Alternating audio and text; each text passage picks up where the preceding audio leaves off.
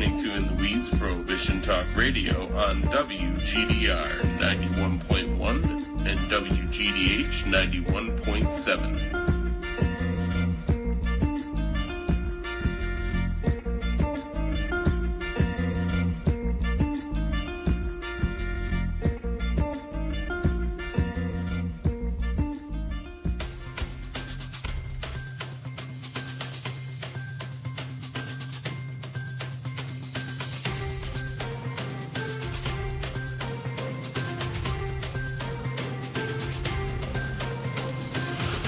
This is Joseph Smith of In the Weeds Prohibition Talk Radio with your local and national Canada news for June 24th, 2019. Federal agency urges marijuana businesses to submit CBD comments to the FDA. An Office of the Federal Small Business Administration, SBA, is encouraging cannabis businesses to submit comments to the Food and Drug Administration regarding the risks and benefits of cannabis products. In a notice published this month, SBA's Office of Advocacy noted that the 2018 Farm Bill federally legalized hemp and its derivatives while the FDA retains its authority to regulate such products. It is also highlighted in a public comment period concerning CBD regulations, the deadline for which was extended this week to July 16th due to the interest among stakeholders.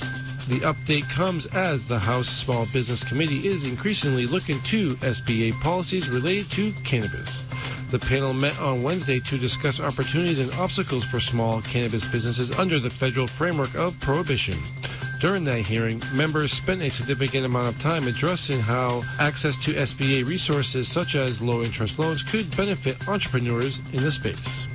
While SBA revised its policy earlier this year to clarify that hemp businesses can access such loans, those that deal directly or indirectly with cannabis are ineligible. A point of contention for lawmakers who are pressing that the agency open up benefits to more cannabis firms.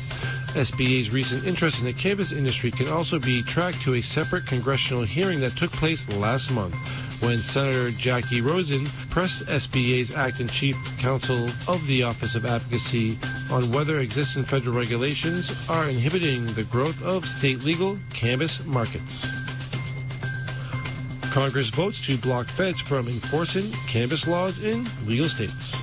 The House of Representatives approved a far-reaching measure on Thursday to prevent the Department of Justice from interfering with state marijuana laws, including those allowing recreational use, cultivation, and sales. The amendment, which also shields cannabis laws in Washington, D.C. and U.S. territories, is now attached to a large-scale appropriations bill to fund parts of the federal government for the fiscal year 2020. The inclusion of adult use programs represents a significant expansion of an existing policy that protects only local medical cannabis laws from federal intervention, which was first enacted in 2014 and has since been extended through the annual spending bills. The broader rider was approved in a floor vote of 267 to 165, a tally that is considered by legalization supporters to be an indication of how much support there is in Congress for more comprehensive and permanent changes to federal marijuana policies. This is the most significant vote on marijuana policy reform that the House of Representatives has ever taken, said Normal Political Director Justin Streekel. Today's action by Congress highlights the growing power of the cannabis law reform movement and the increasing awareness by political leaders that the policy of prohibition and criminalization has failed. The fate of the cannabis measures in the Senate is unknown for now. Historically, that Chamber's Appropriations Committee has been relatively open to attaching marijuana riders to the spending bills and has consistently approved the cannabis protections. But the body's Republican leadership may be reluctant to take further steps of also trying the Justice Department's hands when it comes to enforcing federal prohibition against licensed businesses and consumers in the states that allow recreational cannabis use and sales. House passes amendment stripping DEA funding and pushing FDA to regulate CBD. Two drug policy amendments cleared the House of Representatives on Thursday, building on reform victories in the chamber the day before. Two drug policy amendments cleared the House of Representatives on Thursday, building on reform victories in the chamber the day before. One measure addresses funding for the Drug Enforcement Administration, and the other would direct the Food and Drug Administration to establish regulations for adding CBD to foods and dietary supplements. First Amendment, introduced by Republican Alexandria Ocasio-Cortez, would transfer $5 million from the DEA to an opioid treatment program. It passed without opposition on a voice vote and is now to be attached to the House version of a large-scale spending bill. But it remains to be seen how the Senate will set funding levels for the agency in its own version of the funding legislation. The DEA is still receiving $2.36 billion in funding, which is $90 million higher than what was appropriated for the last fiscal year. It is also about $78 million higher than President Trump's requested in his budget. Representative Robert Aderholt claimed time designation for the opposition on the floor, but said he supports the amendment. The congressman did note, however, that funding for opioid abuse prevention grants has increased by 360% since 2017, and that we want to work with both sides to make sure we have the appropriate funds necessary to make sure we fight this opioid addiction that has taken over so many parts of this country. The amendment's description directs FDA to undertake a process to make lawful a safe level for conventional foods and dietary supplements containing cannabidol, CBD, so long as its products are compliant with all other FDA rules and regulations. Columbia court ruling, public cannabis use is legal. According to an LA Weekly report, Columbia's Constitutional Court has ruled parts of the president's 2017 police code are unconstitutional, including the ban on public cannabis consumption. The ruling effectively legalized public cannabis use on the South American nation. The ruling effectively legalizes public cannabis use in the South American nation. Cannabis and other illicit drugs were decriminalized in Colombia 7 years ago, and medical cannabis use was made legal 3 years ago. But recreational cannabis is still outlawed. Under the medical cannabis law, Colombians can grow up to 20 plants, but there is otherwise not a legal consumer market. Senator Gustavo Bolivar indicated that the ruling was based on technical legislative errors, rather than the desire to change the 2017 law. In 1994, the nation's constitutional court ruled that punishing drug use violates the right to privacy, an individual's autonomy, and the free development of personality, which are guaranteed under Article 22 of the United Nations Declaration of Human Rights. President Duque said while he accepts and respects the court's ruling, the free determination of personality is not above free determination of drug addiction. He added that the police would continue imposing penalties and confiscating cannabis even if the doses are considered legal for personal use. The Columbia legislature convenes today, and reports indicate that many expect the body to tackle legalization legislation. Minnesota hemp farmer facing charges for high THC content. The Twin Cities Pioneer Press reports that the Minnesota hemp farmer, who is suing the state over a cease and desist order, has been charged with 2 felonies and 1 gross misdemeanor after his seized crops tested 10 times higher for THC than the legal limits for hemp. Louis Hummel, owner of Fifth Sun Gardens, is charged with drug sale and 2 counts of drug possession in Fillmore County. The criminal charges stem from a traffic stop during which a county sheriff's deputy seized hemp-derived products from the driver, who indicated they were from Hummel's farm. According to the criminal complaint outlined by the Pioneer Press, the driver told the deputy that the products were illegal. The complaint also alleges that Hummel told authorities that he tries to make his hemp products more like cannabis products to entice the buyer, and that THC levels in his hemp products go up when they are concentrated. Hummel received a cease and desist letter on May 1st informing him that he was being removed from the state's industrial hemp pilot program and his license had been revoked for a year. The letter also ordered him to destroy his entire crop. Hummel contended that the individual stocked was not charged with possession, and the letter was premature because the products had not violated tests for high levels of THC.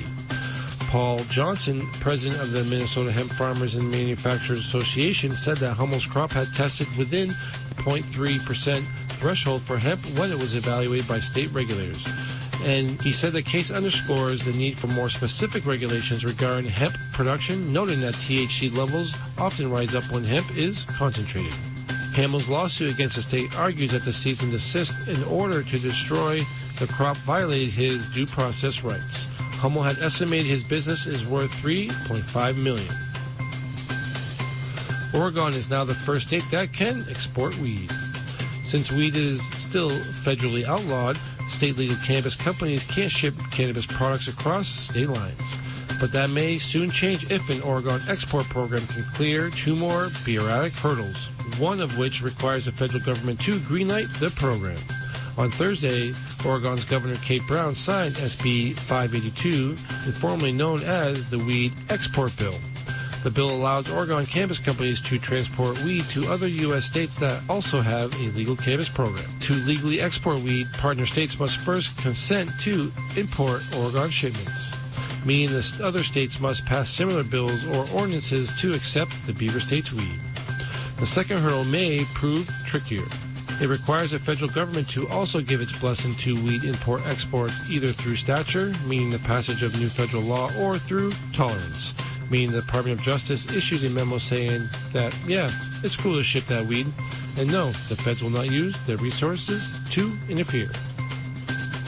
Congressman withdraws veterans' marijuana measure amid VA opposition.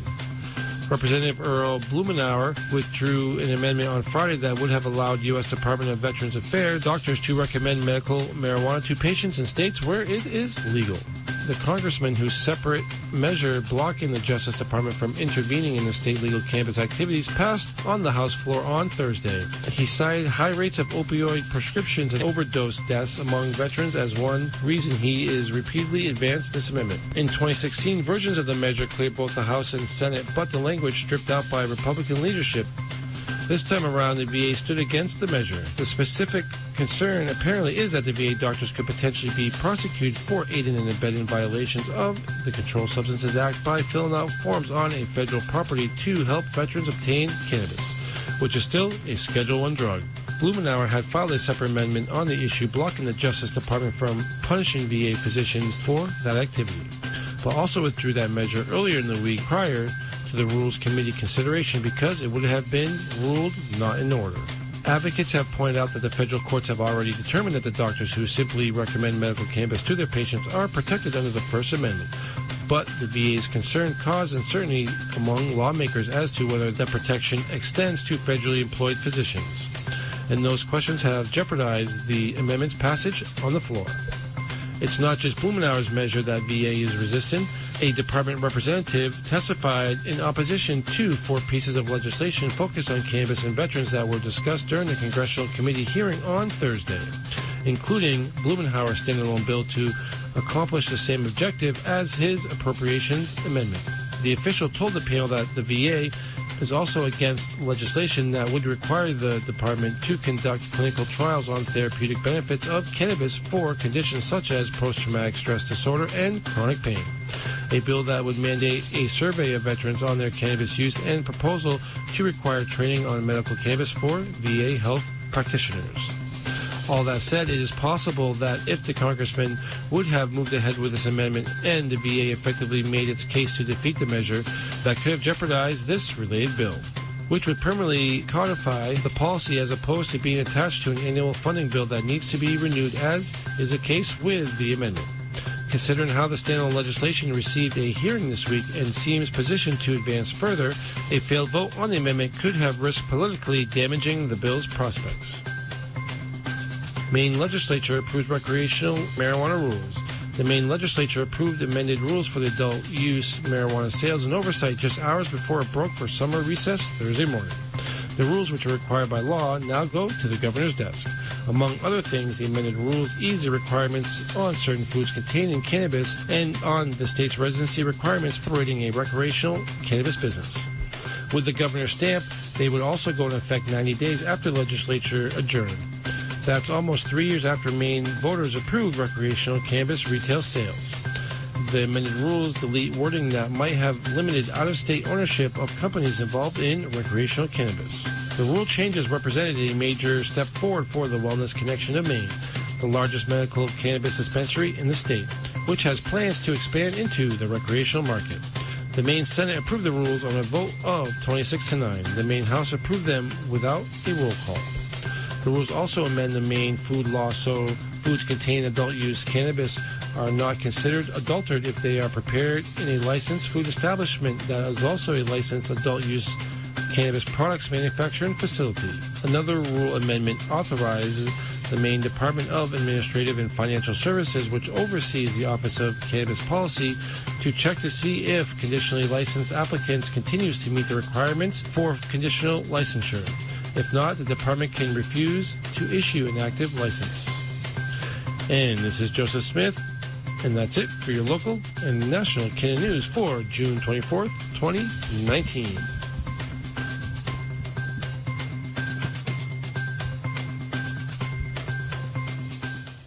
All right. Good morning, everybody. You are tuned into WGDR Plainfield, WGDH Hardwick. This is Gar College Community Radio with Joe Smith and Brandon Barberio. And also, we have Timothy Fair on the line, guys. Stay tuned for today's show. We do have Keith Morris coming in from Willow Crossing Farm. Everyone's running a little bit behind today, so we're going to start off with Tim today, which is what we don't normally do, but he's here. Tim, how you doing? Hey, good morning, Joe. Doing well. Good, man. Beautiful Monday. All right, the summer is cruising, man. It is cruising. So we're almost to July, right? We got July 4th coming up. We got a lot of things going on. But this last week was a very interesting week in the news, as we all know. One of the biggest things was Congress votes to block the feds from enforcing marijuana laws in legal states. So that being said, what would that mean for all of our states being protected from federal? Well, so first of all, it was the House of Representatives that voted on that, which is huge. Don't get me wrong. That is the first and farthest we've seen anything get through the House of Representatives up until this session. No pun intended, but the old chair of the Rules Committee, Pete Sessions, not related to Jeff, but he was the one that held everything up. Now that the Democrats took it back over, this is the farthest we've seen. The new head chair of the Rules Committee is a Democrat who let this come to a vote, and as we fully expected, had any of the previous measures gone to vote, it did pass rather strongly. So now the question is going to be, will the Senate incorporate that into the spending bill as well? That's still kind of an open question, but I think when you saw the bipartisan effort in the House, I think there's going to be a lot of pressure on the Senate to get this through. What this does, however, and people need to understand, this is not a new law. This is a rider on a spending bill, so it's a part of the overall budget spending bill. There's been a similar provision. It was originally known as the Rohrabacher-Blumhauer Amendment, then it became the Rohrabacher-Farr Amendment, then it became the Farr Amendment, which has protected medical programs. And this has been passed by both the House and the Senate and been added into these spending bills. This, however, rider would be a similar fashion. It would need to be renewed every year, but it would grant the same protections to the medical programs in the states as to adult use, which is huge. Obviously we have not seen any enforcement actions from the federal government against any of the adult use programs in the country right now, which is 11 states. But the possibility always existed. Assuming this rider does get attached and does get through the Senate as well, that's going to enshrine those protections in the same way as the medical program. So it's a very, very exciting time. It's a huge step. It's not, we haven't won. We won't win until the federal government changes the laws completely, but it is a huge step, and I think a lot of people are very rightly excited about it. It is a great progress. Progress, finally, right? Definitely progress. but now, so we have progress on this level, right? But then I see an article about how the VA, the bill that was being pushed through, is now being pulled back a little bit. Do you know what's going on with this? Again, this is that back and forth, the give and take that is unfortunately a part of any legislation and legislatively enacted laws. There's always going to be people on both sides. So the original provision would also have not penalized VA doctors for recommending medical cannabis. That, however, is stalling a little bit. There is some blowback against it.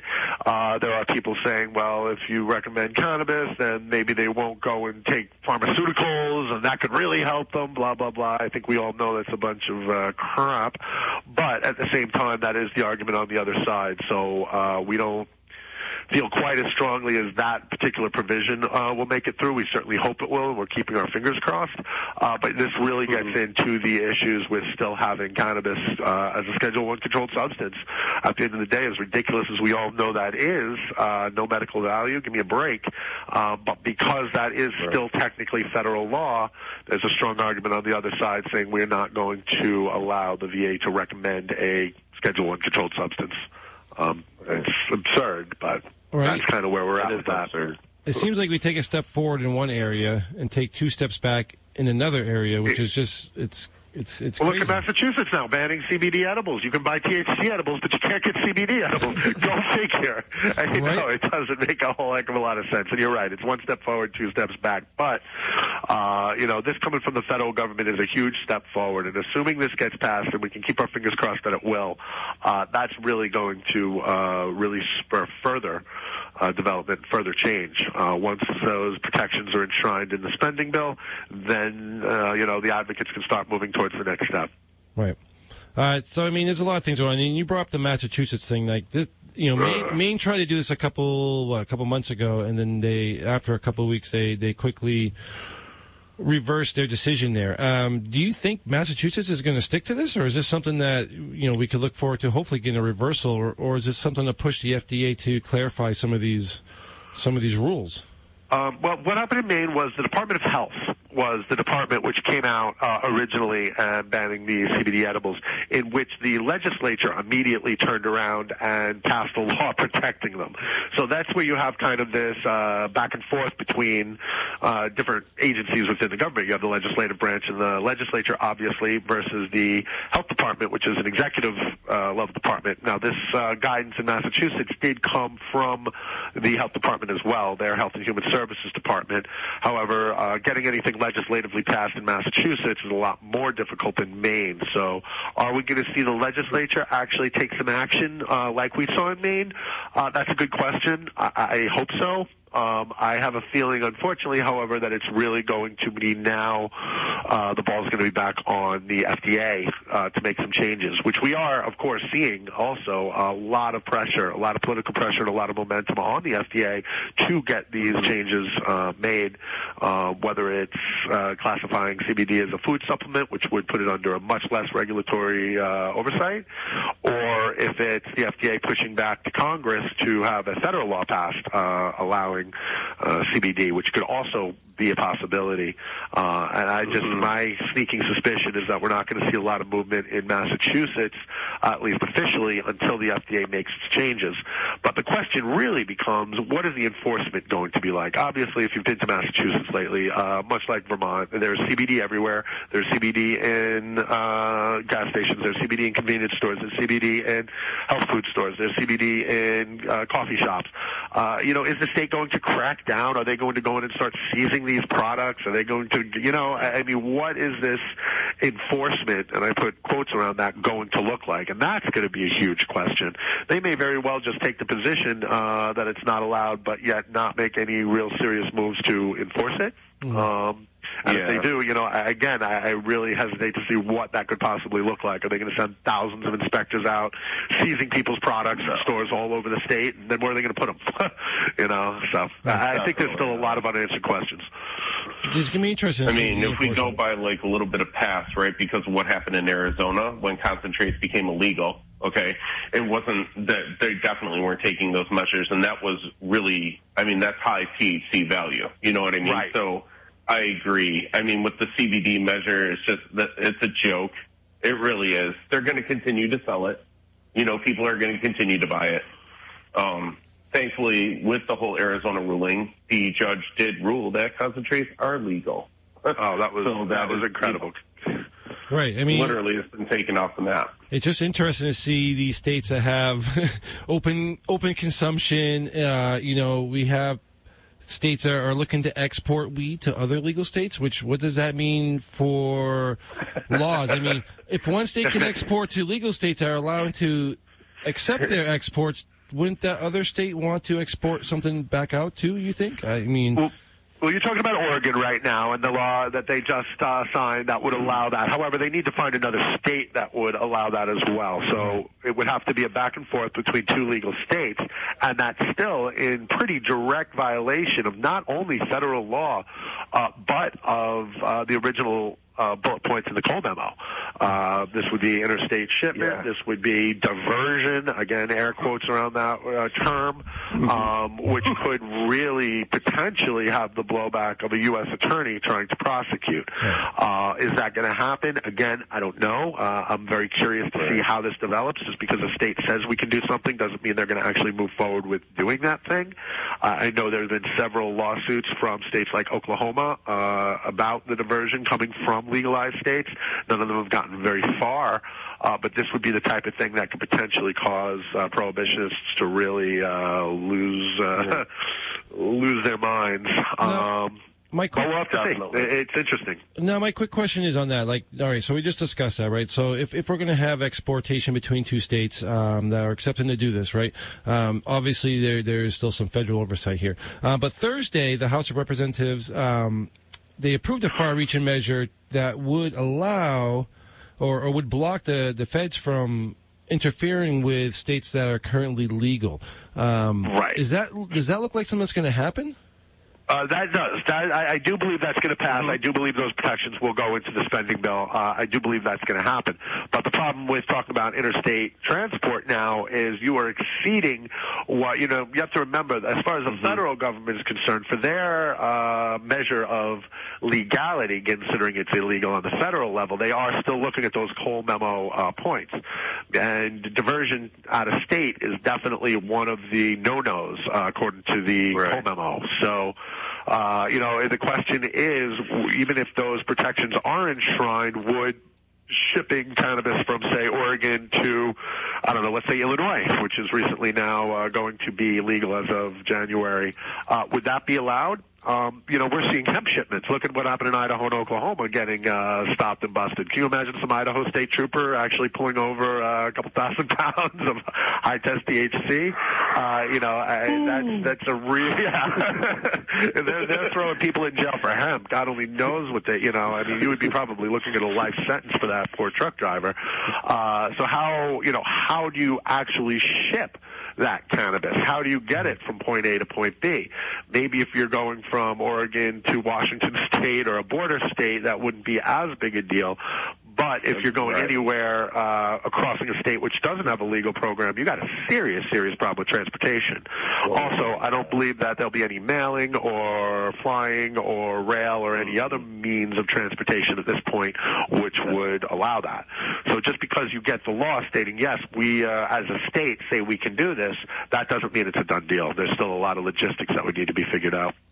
Right. I mean, there's a lot going on right now. I mean, a lot. And everything seems to be leaning on something else, because as we talk about, transport, now we're talking about, the DEA blocking, or trying to block the federal government from interfering with legal states. And then now, the House is passing an amendment stripping the DEA funding, and they're pushing the FDA to regulate the CBD, which is what we talked about before. But, I mean, even looking at the numbers, it seems like the DEA is just being overfunded at this point, and they're just spending billions of dollars where they're not supposed to be, right? That's kind of going out on a limb. Do I think the DEA is overfunded? Absolutely. Do I think we need to stop these raids on cannabis? Absolutely. But at the same time, I don't know the breakdowns, because we do have an opiate problem. We do have a methamphetamine problem. This is where, these type of things, the synthetic marijuana, which I hate that term because it's not marijuana, this spice and these K2 that are actually causing some serious harm and killing people. If you've got a substance that's causing, people to die or causing people to get massively sick, that is an issue. That is where the DEA should be focusing its attention, and they should have a budget to do so. However, going after cannabis, going after CBD, going after this is just, come on, give me a break. It's the low-hanging fruit. It's easy. Most of the times, officers' lives are not going to be at risk when they're dealing with a cannabis issue, and it's great for funding.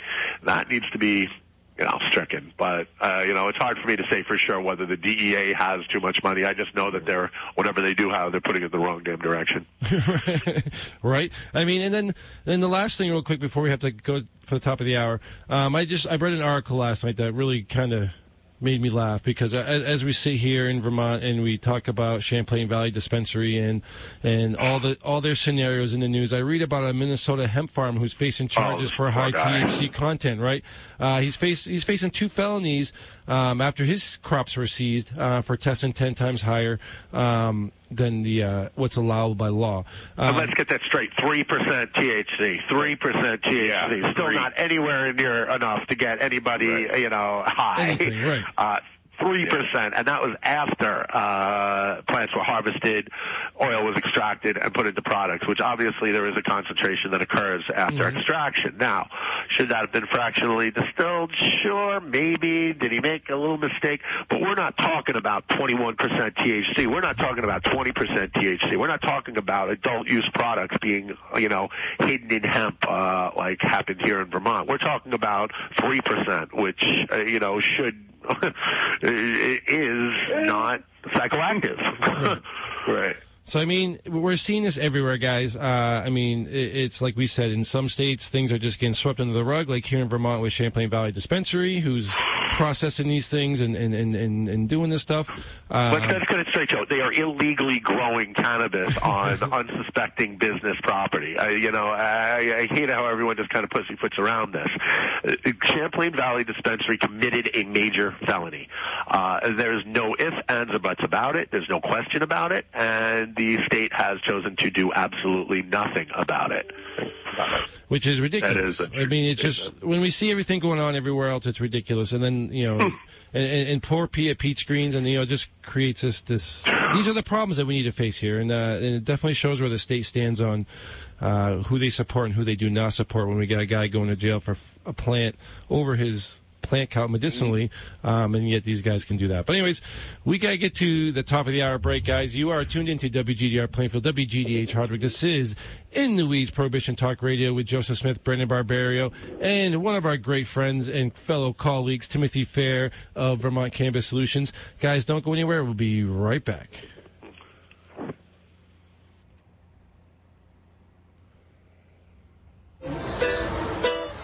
In the sometimes you catch that funky breeze in the weeds.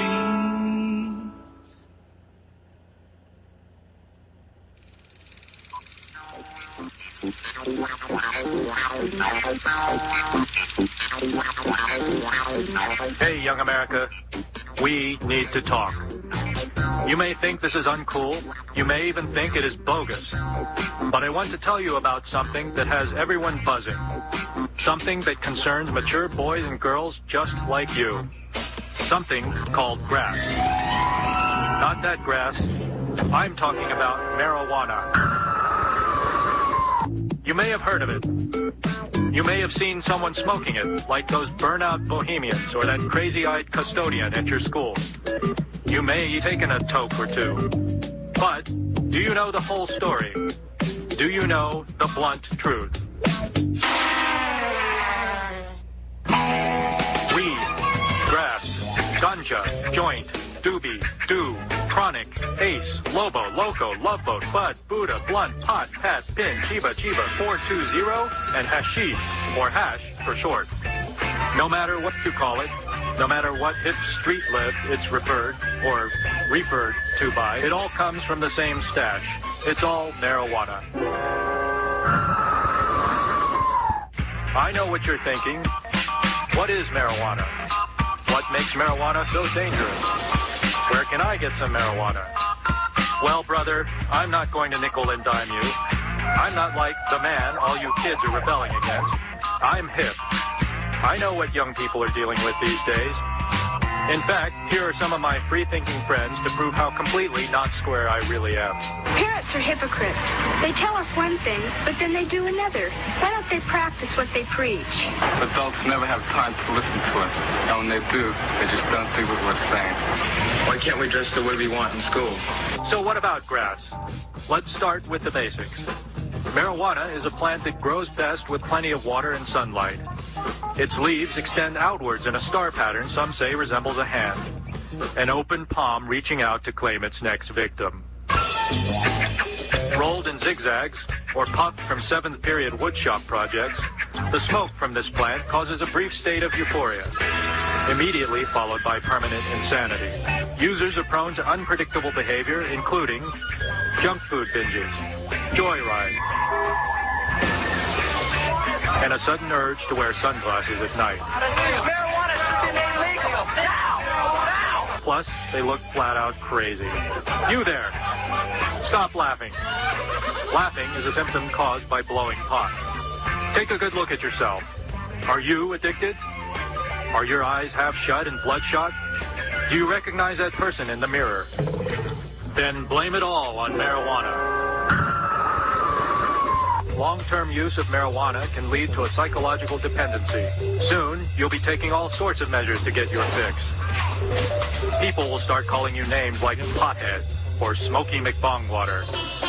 Losing all motivation, it's likely that you will drop out of school, take a sudden liking to sitar music, and maybe even get felt up by a cop or two. So why smoke grass? I took it on a dare. And if I dared you to jump off a cliff, would you do that too? Man, everybody blows pot. I know this one guy that doesn't. Wait, not that guy. This guy. Oh, no, thank you. Not for me. Well, it enhances my creativity. No, it doesn't. Look at these paintings. The artist was stoned when he painted these. Those don't look like real flowers. Is marijuana really where it's at? Is it really as righteous as you think? There is more to life than grass. There are fulfilling careers and groovy beach parties. The closer you look, the more seeds you find in your stash. Follow your hopes and dreams. Be someone. Do yourself and your country a favor. Don't let this happen to you.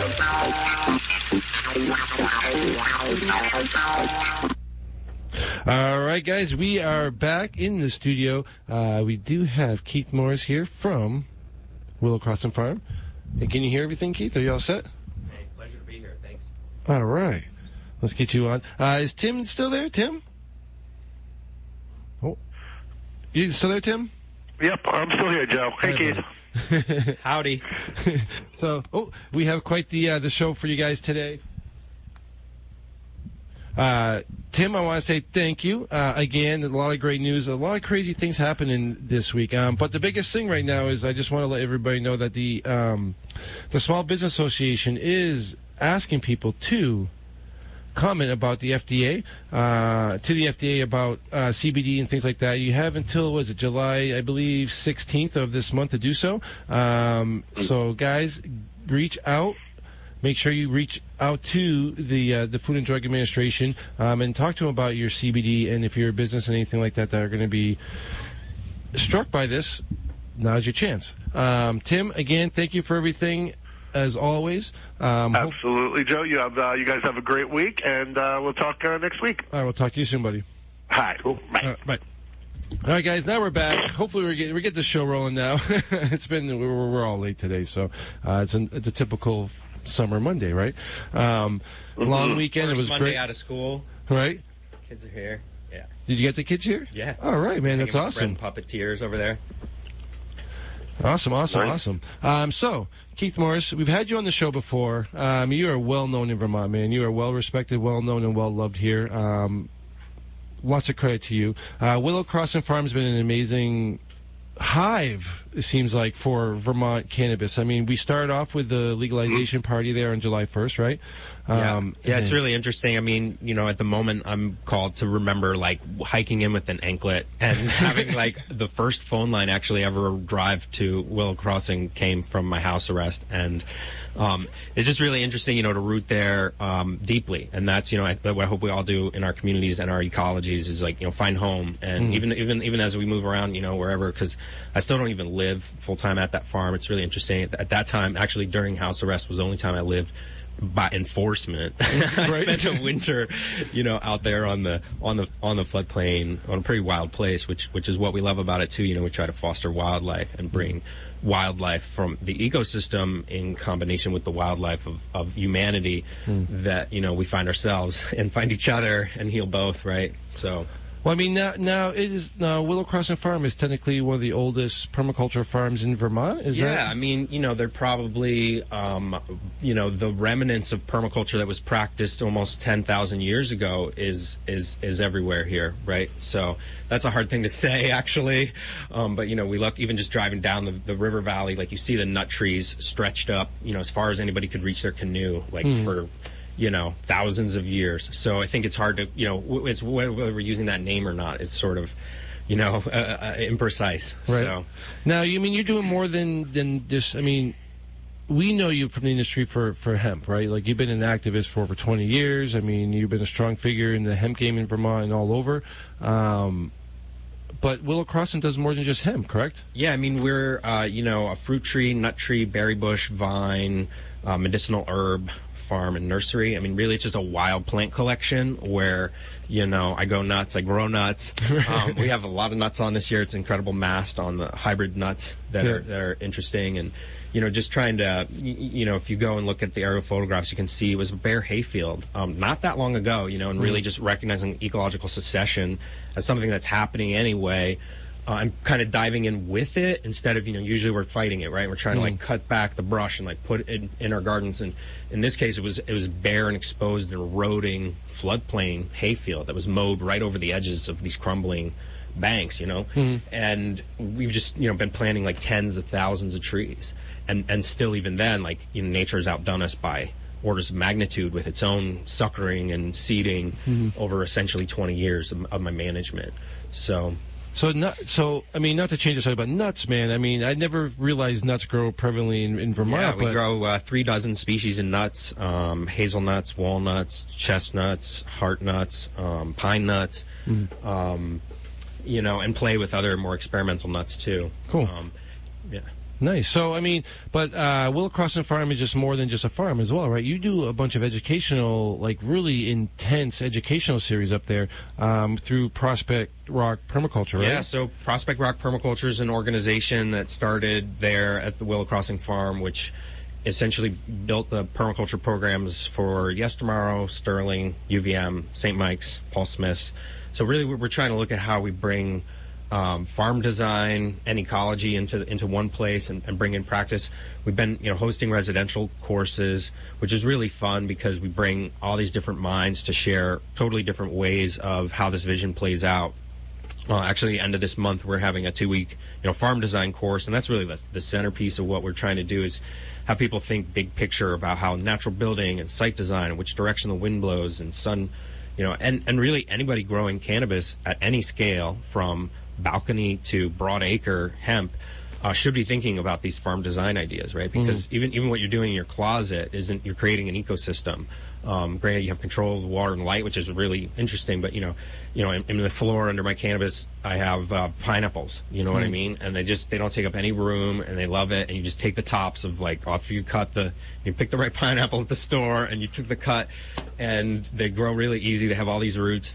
And, you stick it between the pots and you've got, a polycultural set up. Right. So, Well, it's interesting because, even with cannabis, we discuss a lot on the show, the soils, the makeups, growing indoors versus outdoors, natural sun versus how do we collect a source that's like that, whether it's HPS lights, halides, or even LEDs now, right? Yeah. And now we've seen the big push of, which is great. I talk about this all the time because 80 years ago, everybody was growing in soil, right? Outside in soil. They didn't care. It was just soil. And then it went to this huge advancement towards nutrients and yeah, I'm a big fan away of from soil, right? Yeah. But now it seems like we're going back to super soils and live soils and well, things we know of we that can't nature. Recreate it, right? Right. We might have the ability to have more control. Right. But we cannot recreate this infinitely, mostly not understood. And I think that's where the parallel comes in cannabis and our cannabinoids. The CBD game is interesting right now. We're taking one little piece and we're essentially modeling the pharmaceutical industry and saying well, how do we isolate? Yeah. And that's not what we love cannabis for, and that's not what medicinal herbs are. And that's where we're going wrong. That's where we've gone wrong with cacao, or cocoa, and coca, and that's where we've gone wrong with poppy plants. Is we took the one thing that we thought we needed only and take it out of context and take it out of its cultural context, and we wonder why people are so, in the case of the poppy plant, sick and dying, right? But nobody's sick and dying from opium. And I don't mean to say that doesn't have potentially problematic, whatever. But, and so I think and really what we're seeing is the commodification of medicinal cannabis. We're seeing this transition to who's the biggest field crop grower, can get the lowest price per kilogram. And we're losing control, and we're losing transparency, and we're losing intimacy, and we're losing connection. And I really think anybody that uses CBD or any cannabis in any way knows their grower, knows the strains. It's really important. You're buying CBD in a bottle. If it doesn't say, like, is it indica dominant or sativa dominant, or, like what really are, and all these different strains are just as nuanced.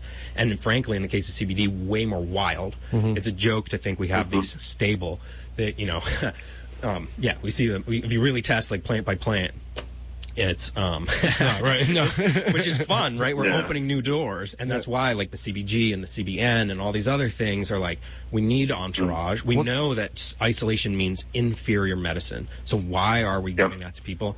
Because it's legal, air quotes. Well, that's a question. I mean, we were talking about CBD everywhere, right? In all sorts of food, beverages, stuff like that. Most of these things are being made with isolates and distillates and things that are extracted quickly, cheaply, and like you said, the cheapest price per liter. So what's the quality on that, right? And then second of all, though, everybody's relying on the CBD thing. Like you said, it's like the hottest thing in the market right now, hotter than, the biggest song on the radio, but that's not the whole story, right? I mean, we talk to doctors all the time, and we talk about the entourage effect, and we talk about CBN and all, THCA and all these other additional beneficial cannabinoids, which I mean, there's hundreds of them, right?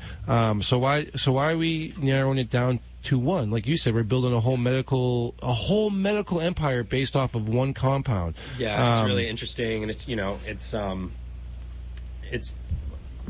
scary. It's really scary. We're watching the corporate takeover of cannabis unfold, and essentially how they imagine it'll play, with THC being similarly extracted and isolated rather than, So, know your grower, know your medicine, learn how to make the stuff you like. And I'm not saying there isn't a beauty also of this isolation. It's kind of nice to be like, wow, CBD is this component of the high and of the body feel, and CBG and CBN, all of these, which we don't really.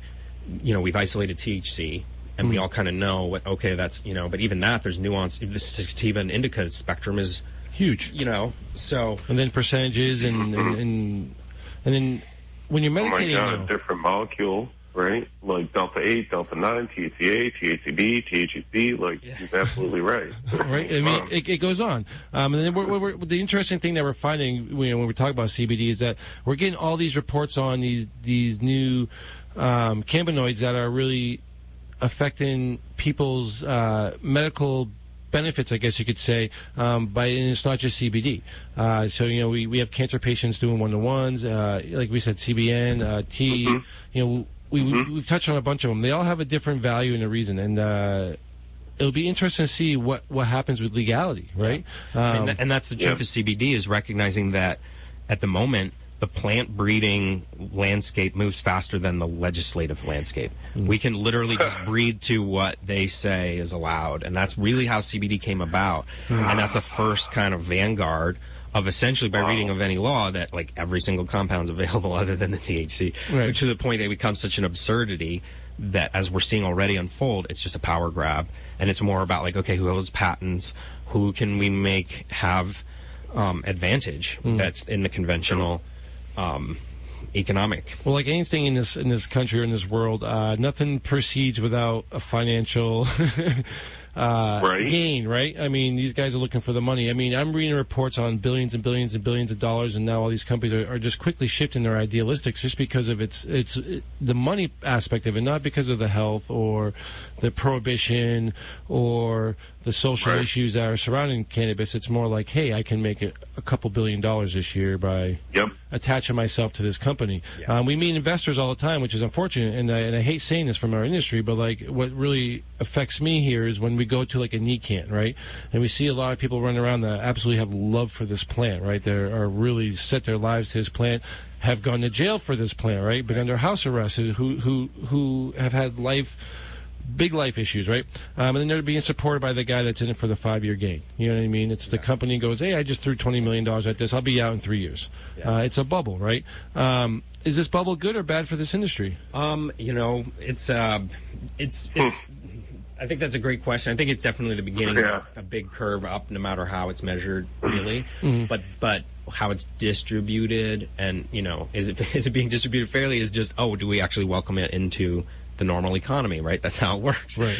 And so that's, I think, that the real beauty of cannabis, and frankly the value of the underground is this on the one hand, no transparency, which I think we all need more transparency, but on the other hand, like an intimacy that we kind of we know who's who and what's what, and how this has moved for decades, and where who bred which strains, right? And all these people who are either in exile out of this country or still in prison is in total absurdity, while we see this on Wall Street. It's just we all need to really, really work for like expungement, and more importantly than expungement is getting people who are still barred in prison out.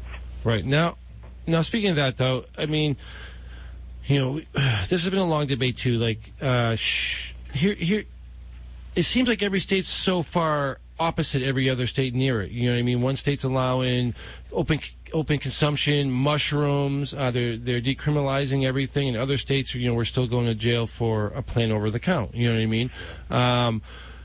Should it be a federally governed thing if we're going to get to be this big corporate thing, or should it just be still up to the state's hands? Yeah, how do you feel about it? That's a great question. I mean, and that's I think also a deeper question about like as we work towards like states' rights, or even like the dissolution of the United States, which like if we were to look like in geologic time, seems inevitable. And like it's really great to study that, and it's really interesting because people study that, and then we start talking about like, what about things like abortion, and how far do we let like regions decide completely for themselves? I mean, I think that the civil rights movement would have gone differently if the federal government didn't get involved. And I'm not a fan of the federal government generally, though. And I think it's really interesting to see these states willing to innovate. I mean, I think we were looking at how these huge empires in history have devolved or evolved into smaller, more autonomous states. I think that's inevitable for how we take control of our lives. I think it's necessary, but I cheer on certain people, and I'm aghast at others while we give more, direct democratic control, right?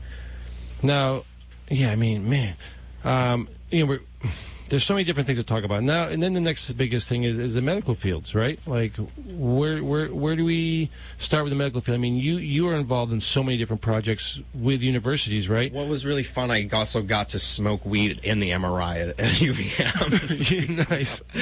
So now was that for testing purposes, or it was a part of a study, and they had me inside of like a giant clear encasement, like a Sleeping Beauty type glass hood that sucked all the smoke away, and it was a joint that the guy lit like through a tuba slide.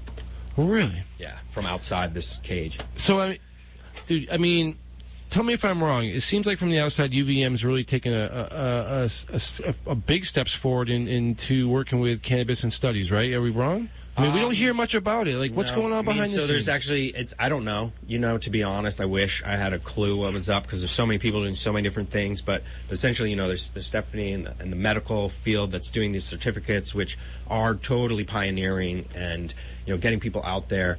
But meanwhile, to generalize, the university's pretty conservative and like has barely set toe into like acknowledging that there's any kind of interest for students to learn about like the cannabis, recreational adult use cannabis industry. Like they won't touch that with a 10-foot pole, even though I feel like 10 years ago there was a little like how to grow indoor class that like blew up. Yeah, right.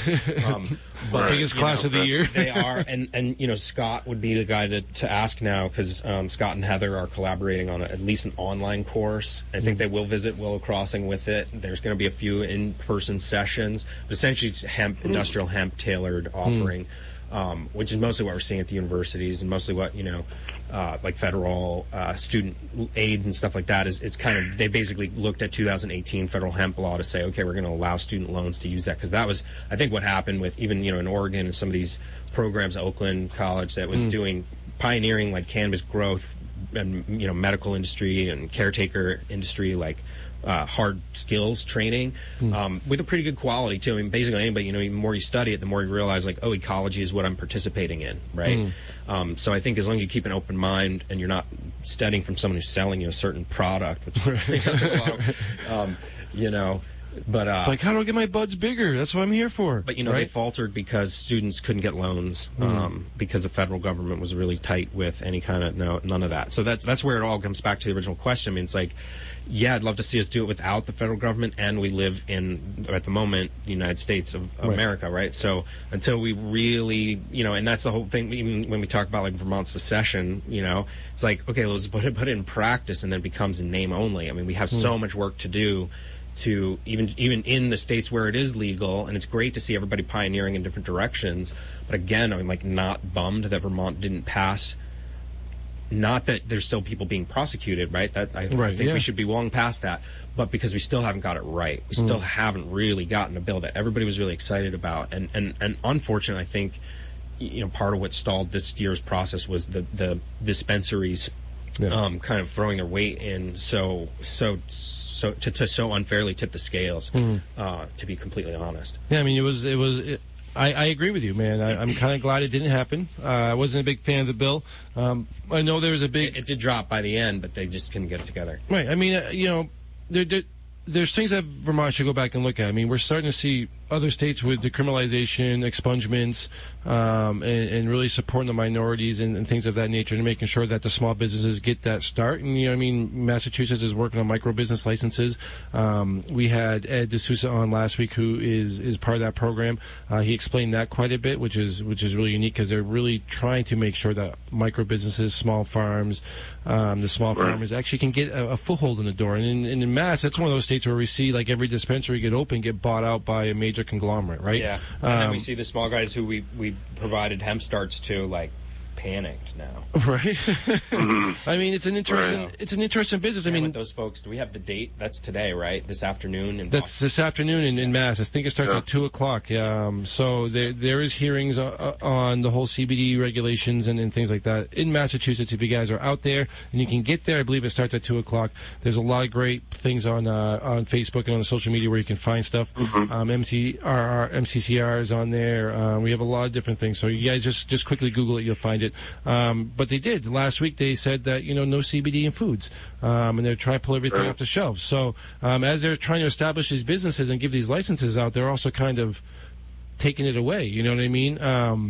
So now we have people with licenses in Massachusetts for their edible companies that can't sell edibles. Last week we had Mary Palmer on. She's sitting there and waiting now because her whole business is derived off of consumable edible products, correct? So hopefully, like in Maine, we'll see something switch really soon. I think we went right into the show really quick, Keith. We have a lot to talk about, man, right? But let me tell people who you are, where you're from, and how they can reach out to you. So, yeah, I mean, I'm based in Willow Crossing Farm. Willow Crossing Farm, at the moment, holds a collaborative of people. So Northern Roots is in our greenhouse growing cuts. We work with other local... It's really interesting to see, just even in Lamoille County, Vermont, like, this sprouting of cannabis upstart industries. So anyway, we host a lot of different people, and that's part of why we offer these, educational immersions, is because the truth is there's no one best way to grow cannabis. There's no one best way to, make our livelihoods. So when we bring in all these different perspectives from nurseries, flower producers, folks doing light deprivation operations, and then of course, in the residential course, we host folks who are literally like the best growers I know in California and in an unstated location indoors. Don Gardon, you've seen his flowers in the High Times magazines. So these folks, we all come together, we all share notes, and I'm a big fan of that kind of open source and transparency, and I don't believe in proprietary techniques or genetics. I think that, we need to spread this out, but we need to have much more transparency. And I don't know if that needs to be regulatorily enforced, but we, as consumers, especially to see all these people excited about CBD, kind of waking up, like essentially the whole baby boomer generation is saying, oh, like diet weed, like, okay, and it's, it's great to be finding which compounds work best for our bodies, as long as we acknowledge we've only bred for 2 so far, right? And not 1.5, Now, what do you think about these high THC levels? I mean, a lot of people are complaining about high THC levels compared to 30 years ago. That's some people's jam. Again, it's transparency. So if that's what you're after and that's what you want, you should have access to that. But if you're, experimenting with your first use of cannabis and you accidentally ingest some form of concentrate that, you don't have the gradient, I see why, transparency, we need to know what it is. And that's why I don't have anything against, diamond sauce and isolates and THC, things like that.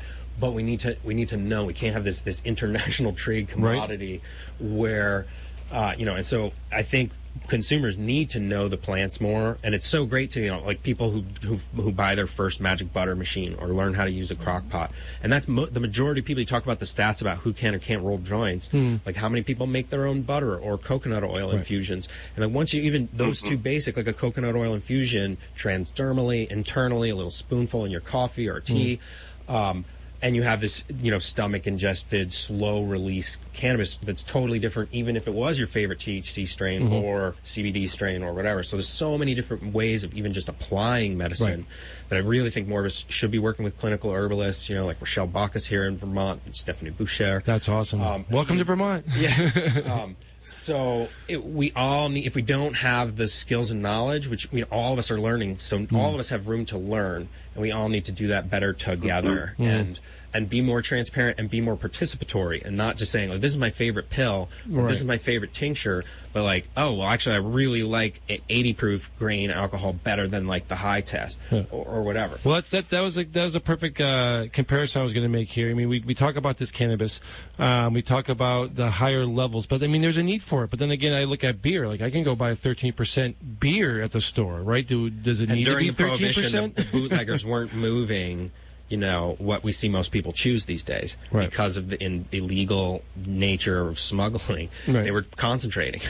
So it's really interesting. And I think there's so many parallels. I think there's untrue parallels made between prohibition of alcohol, mostly due to how long cannabis has been in prohibition relative to alcohol and the reasons why. But it's really interesting. Most people don't know that, like, Walgreens is a national pharmacy chain, erupted from prescribed alcohol during Prohibition, where it became a thing. The wealthy man still had his whiskey that he just had to go to Walgreens for. To get it, right? And it's really interesting how that parallels with dispensaries in California, and they're basically totally pioneering by 20 years now as we kind of wake up as a nation what was happening in California for 23 years.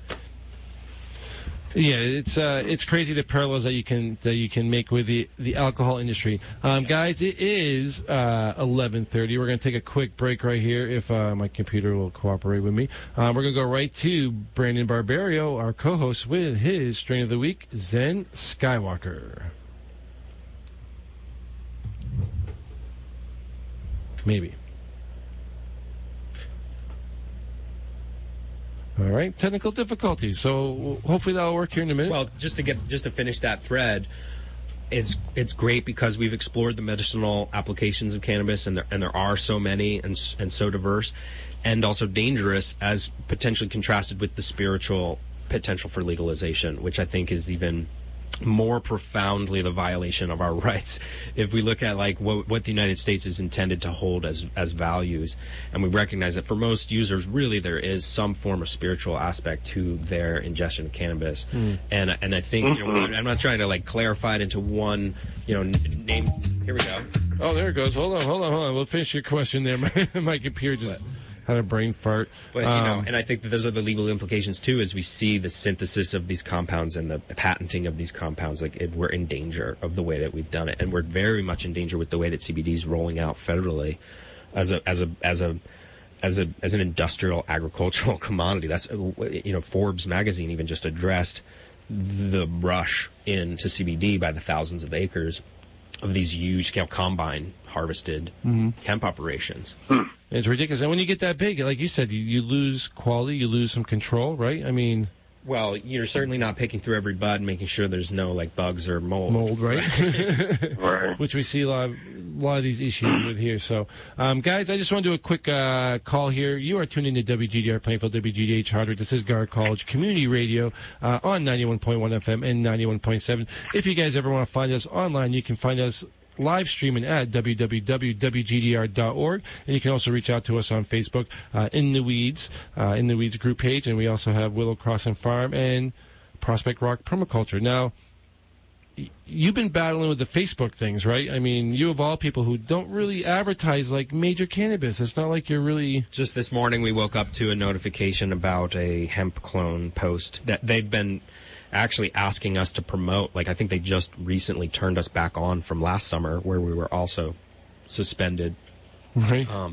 So it's really interesting because, and that's something that's, I don't know if Tim's still on the air or, listening, but I really wonder if there isn't any potential for collective action on behalf of now federally legal hemp farmers being subject to this literal censorship. So whatever, I'm not going to get mad about Facebook. I kind of hate it as a thing anyway. But they are, and I get it, because now just hit the news is the horrendous trauma that the guys that view everything that gets flagged on Facebook have to go through. And these guys are watching people abuse animals and worse. And, I feel for them too, because it's essentially like a sweatshop operation. So, how do we move past Facebook, right? How do we know each other, know our neighbors? I've met so many people in this virtual world that it's cool, but I come to the farm and say hello, look me up, send an email, get off of, and I guess, I'd say we're going to be more active on Instagram, but Instagram is owned by Facebook. And well, that's the interesting thing. It's you go to Instagram and you see nothing but pictures and my website's a total joke, so you can go there and look at what we've been doing. You can go to my website and look at what we've been doing for years past because it's hopelessly out of date. But, we are trying to figure that out. We got to step forward into the new media in a different way. We just had a group of Champlain College students tell our story. That was really fun to have them make this little movie, and that centered on hemp in part. It's, we are just trying to bring a regenerative component to this. I'm no criticism against any particular farmers, but even here in Vermont to see these mass acreages in tillage and plastic mulch growing hemp is a little concerning because we don't need to grow that volume to keep the value, especially if we did more direct to consumer participation. And there's some folks that are doing it really well, and it's not why I can't criticize them is that's the standard practice of most organic farms growing vegetables as well. Right. So, they're not doing anything worse than best practice of farms that we also cheer from and are glad to choose from, as opposed to what's even worse than these. So, but again, it's how do we, certification, organic certification now eligible for hemp is really important if you don't know your grower. If you know your grower and you know their space and you can walk their gardens, does it matter what certificates they hold? And if we could get to that place, especially, with everything we eat, that's my vision, especially in a place like Vermont where that's actually possible. We have so many great growers around us. And a lot of people think permaculture is, I'm going to grow all of my food. No, it's how do we just weave this web with more intention? Right. So if I am a carnivorous eater, if I am a meat eater, I want to see the pasture, know the dude, maybe have his name on the tag, and I'm sorry to say that, but I hope that vegans and vegetarians would actually cheer us on in that vision of getting animals out of cages. I think there's a lot more room for solidarity in that because I've been vegetarian. I'm friends with a lot of vegans and vegetarians in this strife because what I'm speaking to is the same thing when we get down to relationship, which is really, really what we're trying to say is and that's where it really comes down to is why being a nursery is so exciting because it's the more plants we put in people's hands, let us grow at least. Right. So everybody can grow their own. I encourage more people to do that really well. And we try to put the tools in people's hands to do that. Right. I mean, and in most states you're allowed to grow right now. In Vermont, we do have smaller plant counts than some other states. Well, Illinois just passed, and that seems to be the next leg of corporate legalization is a marketplace without the ability to grow. Let me ask you this question. In New York, through their spending bill, they were talking about, pushing legalization, right? Adult use legalization. Now, within their adult use legalization, they were limiting or basically telling you couldn't grow at home. Right. Do you think there should be any legalization without the ability to grow your own? I think everyone should be able to grow their own, and I think everyone should grow their own. I mean, give thanks to all these activists who stand with like one plant in the places where they know they're not allowed and like don't hide it, because I've been that pioneer, and I paid the price, and I had some privilege that protected me from how bad that price was. So it's all the more important, especially people facing like ridiculous decade-long sentences for anything related to cannabis. Like we need to reiterate that. But that said, I mean, we should go, grow our own, whether we're allowed to or not, and that's, I think, where we really have the best argument for. The law can hedge and moan about how they regulate a lot of things, but they can't tell us what we can and can't grow in our garden as plants. Which is, I mean, it's still ridiculous. We can have it legalized, but you can't grow it. You can be a patient of it, but you can't grow it, right? And I mean, as we talked, there's so many different beneficiaries to cannabis, not just as a health thing. It's we're talking about industrial hemp just a little while ago, right? And industrial hemp does have promise. It's really exciting, to look at it for fiber, for plastics, if we're going to be consuming these plastics.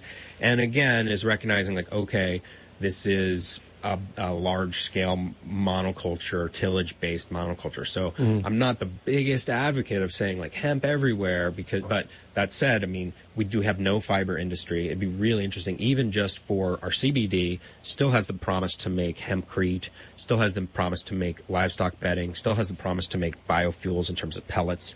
So even that, which, the fiber and stalk of the CBD being bred for a Christmas tree of flowers isn't the same. And it's again where this whole CBD hemp thing becomes so confusing, is because people use this legal definition of hemp to describe medicinal marijuana that we're growing for Sinsemilla, right? Which is the CBD.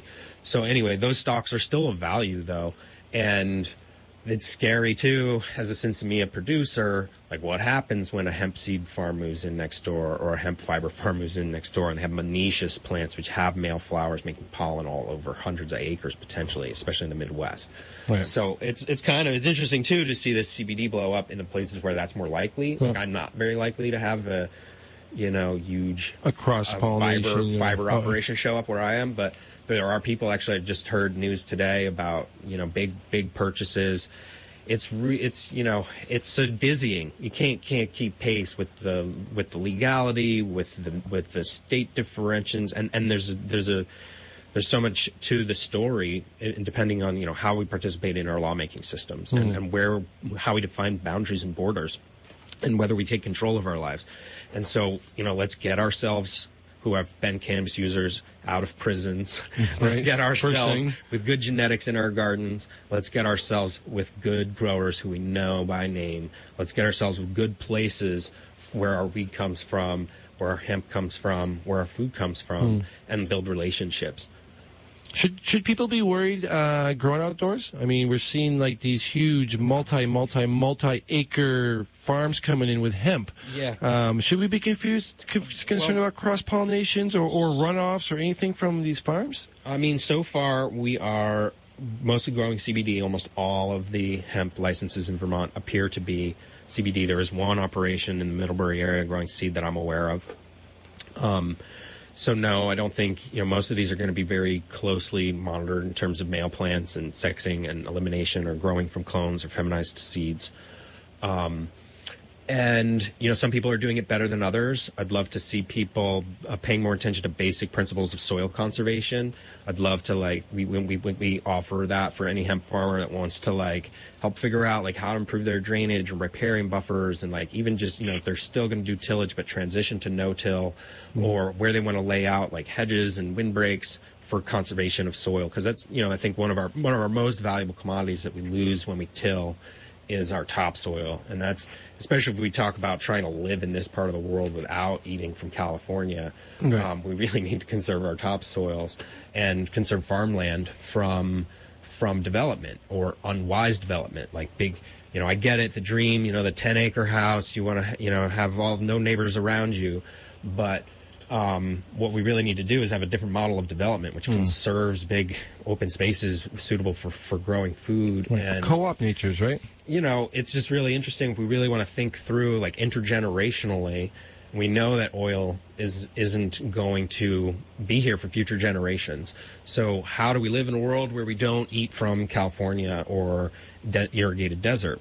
How do we live in a world where our own communities are more resilient to a season of flooding or a season of drought in some other part of the world, which right now affects our price a little bit, but it's only going to get more difficult to come from further away. And we have so much diversity yet, like to play with. I mean, like, even when it comes to medicinal herbs, there's hundreds of species that we all could, like, be in better correlation with for our health. And not just cannabis. I mean, as a chef, we look at things like ginger and turmeric. Exactly, the tonic herbs. Cannabis is a tonic herb, right? And when you get all those mixed together, yeah, it's a great thing. I mean, that's where I think a lot of people are skipping. Like you said, it's the CBD craze, man. It's the CBD craze. Everybody's just kind of like forgetting everything else. I mean, what I love about the whole new cannabis revolution, I guess you could say, is the fact that herbalists now are making a strong comeback, right? Yeah, for years we used to think they were witches, right? I mean, that was the thing back in the day. We used to think that they were talking to plants. We used to think there was something weird about it, right? But now we're realizing that, man, these guys had it right the whole time, right? Yeah, I mean, that's I think even part of the quote unquote racist history of the word marijuana. I understand how it was used as a tool to play on people's racism and why people recommend we don't use it. But actually, every time I hear it, I'm like, here we are honoring the traditions of these people that maintained the sacred and herbal use of what was really brought by Europeans here for fiber, for sails and ropes, and essentially slaves. Mexicans, Indians are the people who kept medicinal herbalism of these plants and kept these traditions alive. And I think we need to honor that. And if we do that in the phrase of marijuana, which is also some weird, Christian imposition on Spanish, that's an interesting conversation. Right. Everybody asks, it's like when they see the marijuana with the H, it's like, did they spell this wrong? Well, no, that was actually terms that were greatly used, right? Well, even with medicines, right? And it's not only holding our racism, it's also holding the missionaries, the destruction of native peoples by the imposition of European religions, right? I mean, we really need to recognize, like, where we live, right? And so maybe we call this decolonizing cannabis, right? Where we recognize that it's the economic interests aren't in the best service of the sacred history of this plant, and how do we all, if we want to use it, like. And not say that we shouldn't have a right livelihood with it either, but if we're going to change, right, do we change cannabis to fit in our existing economic system, or can we maybe, like, hold on to a plant that keeps us tapped to the power of healing plants, all of them, and keeps us tapped to a participatory economy that happens in smaller circles rather than an extractive model, right? Where they just try to capitalize on that, right? Co-ops, man, great conversation here, guys. We do got to take a quick break. I think we got our technical difficulties worked out, so we're going to go to Brendan Barberio with our Strain of the Week, guys. Do not go anywhere. You are tuned into WGDR Plainfield, WGDH Hardwick. This is Gar College Community Radio, 91.1 FM and 91.7. I'm Stephanie. Hi.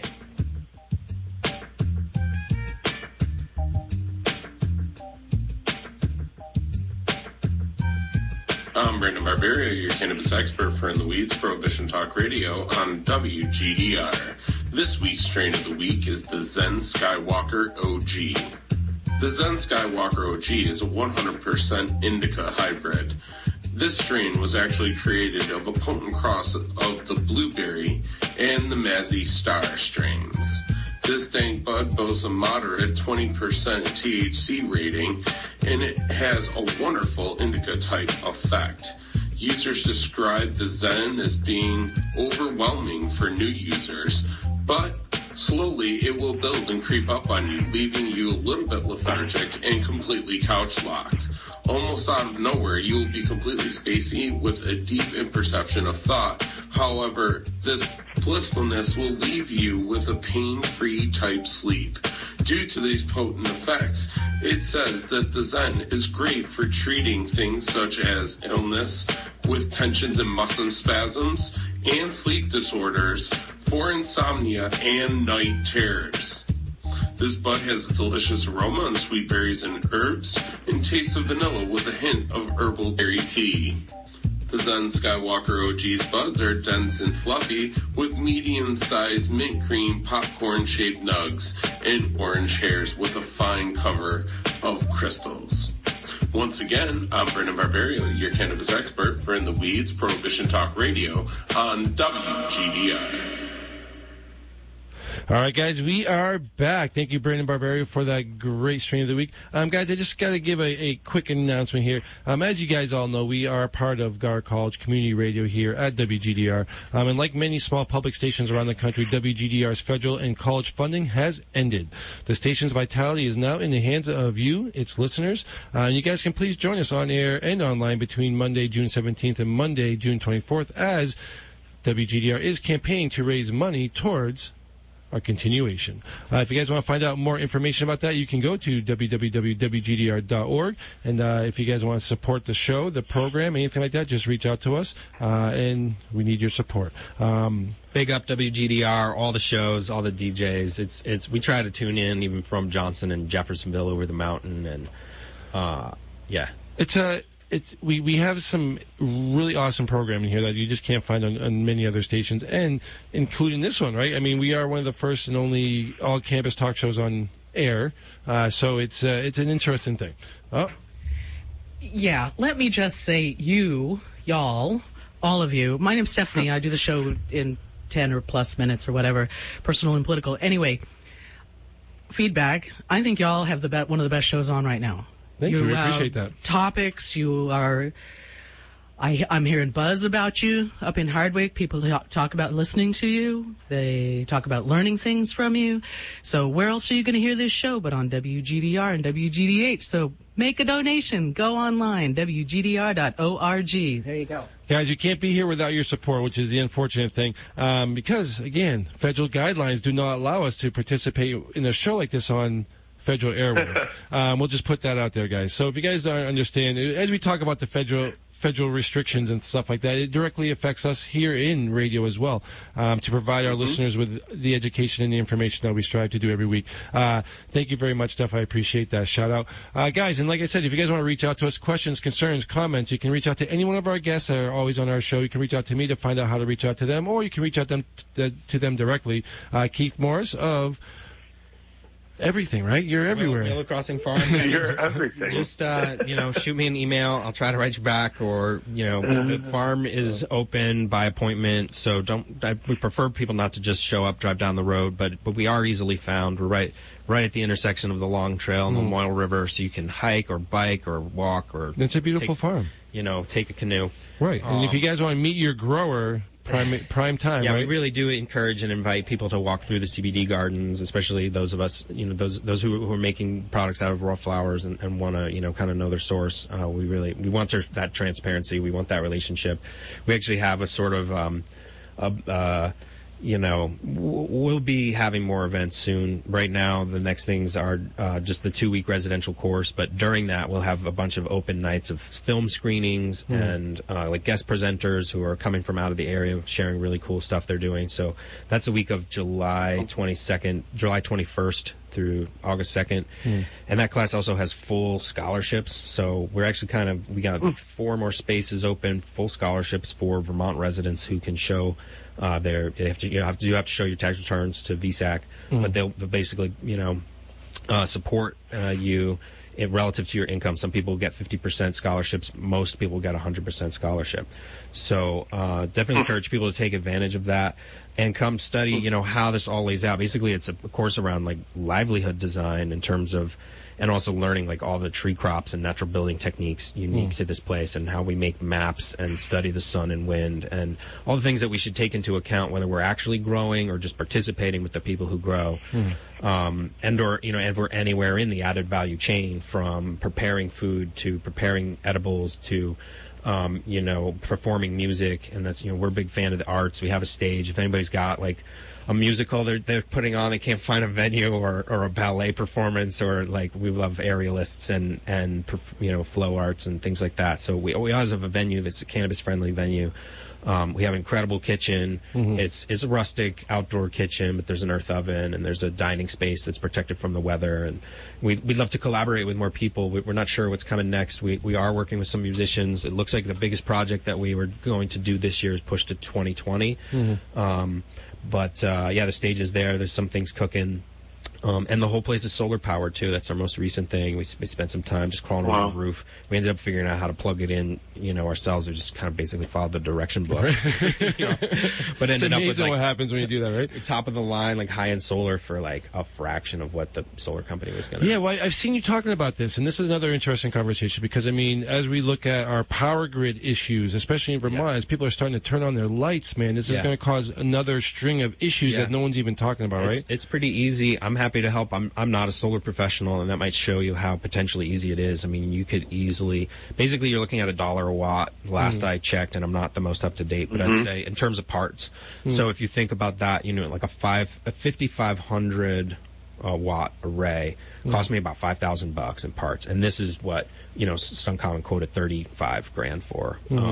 So to give you a sense of like the markup in that, from parts to installation, right? And that's including the roof racking and all the microinverters. Like every panel's on a Wi-Fi signal, and I can look at it. And so you're able to buy all that stuff for $1 a watt. $1 a watt. That's awesome. And and then you got to work with the state to hook it up, and that's it's actually potentially easily done off grid too if you want to just not even tie into the grid. But most systems, and if you want like the tax breaks and stuff like that, you're going to tie into your utility, and that's changing radically. It's getting less and less friendly every year as far as like what rates they buy, but you can still do it. It's just less.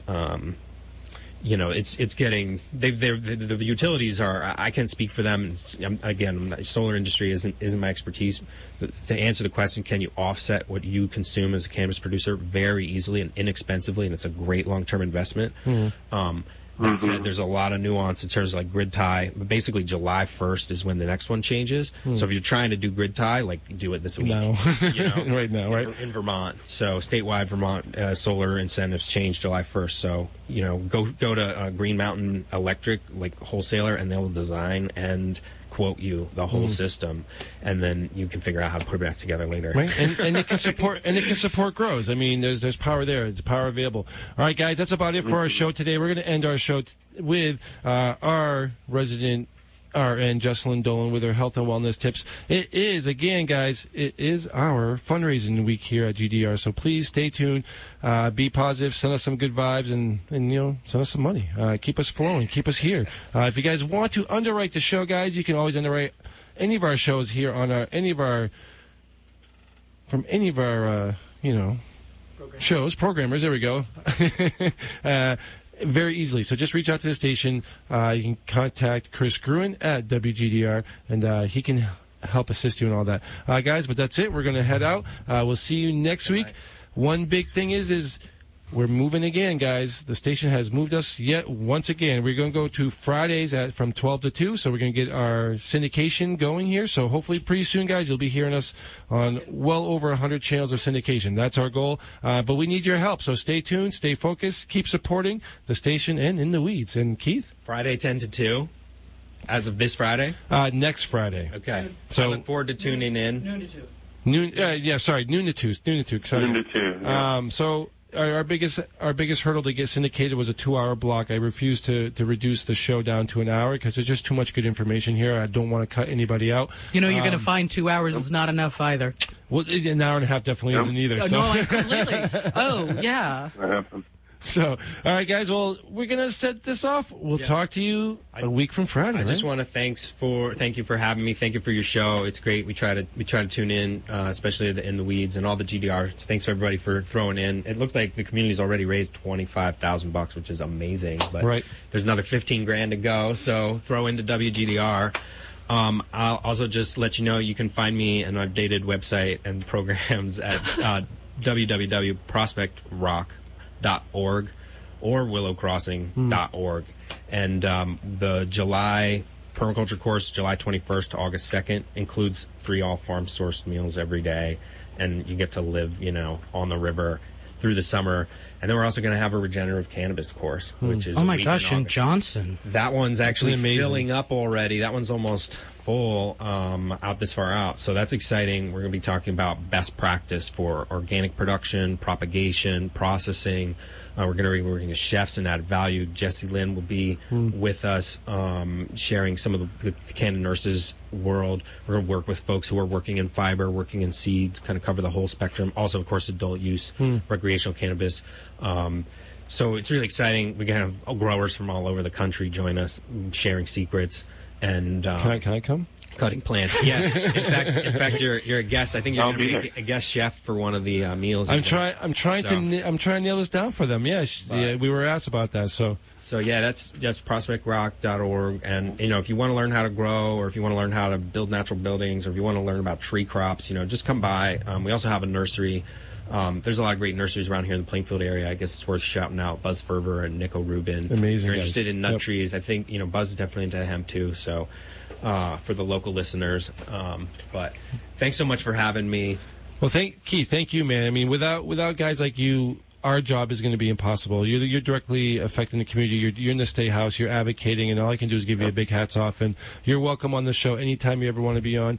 Anything we can do to support you, man. And your intensive. These classes that you provide are awesome, guys. So seriously, go check them out. There's more than you can ever imagine and learn. It's like going to Boy Scout camp all over again, right? But based on the farm and cannabis, right?